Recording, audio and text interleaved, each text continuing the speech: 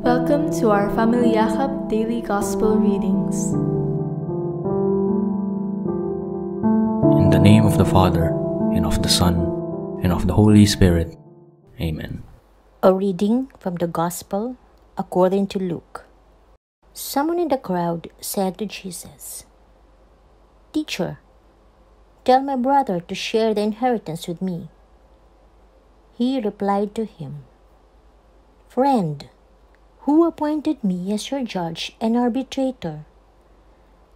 Then he said to the crowd, "Take care to guard against all greed, for though one may be rich, one's life does not consist of possessions."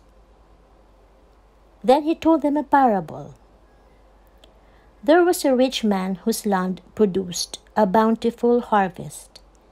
He asked himself, "What shall I do, for I do not have space to store my harvest?" And he said, "This is what I shall do. I shall tear down my barns and build larger ones.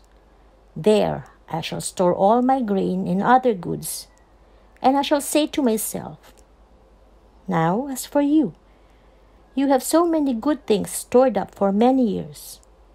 Rest, eat, drink, be merry.' But God said to him, 'You fool, this night your life will be demanded of you.